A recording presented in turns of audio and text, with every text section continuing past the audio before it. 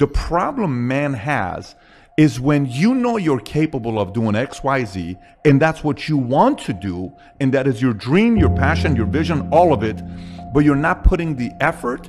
The conflict here is so much that you can't get along with anybody else. Your conflict isn't with the world, it's on the inside. People are upset and frustrated with themselves because they know if they gave their best, their dreams would become a reality. They're disappointed with themselves.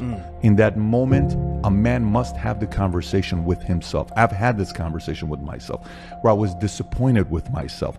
I was upset with myself because I did more of this than I did the working. And then I had to choose to make the adjustment or take the L. That's the choice the man has to make.